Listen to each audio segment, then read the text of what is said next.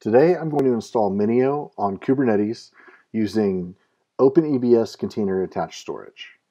The first thing that we're going to want to do is install OpenEBS via Helm. Now that OpenEBS is installed, we need to set up the CStore Pool.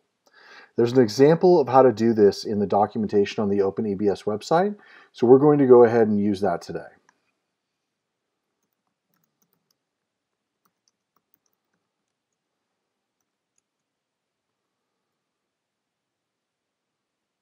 Next, we need to set up the storage class.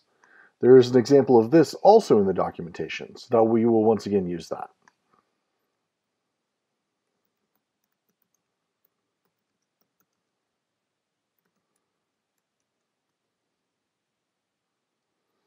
With both of those set up, now we can install Minio.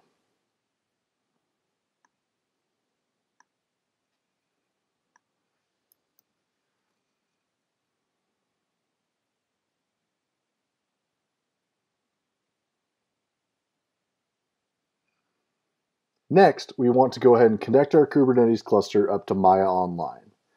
If you go to mayaonline.io, you can log in with your GitHub credentials, and then on the left-hand side, you want to click Clusters.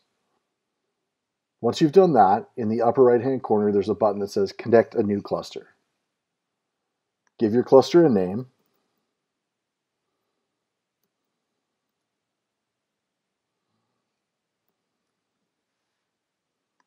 Click Connect.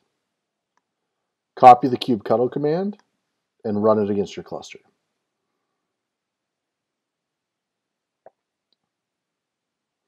Now we wait for our cluster to connect to Maya Online.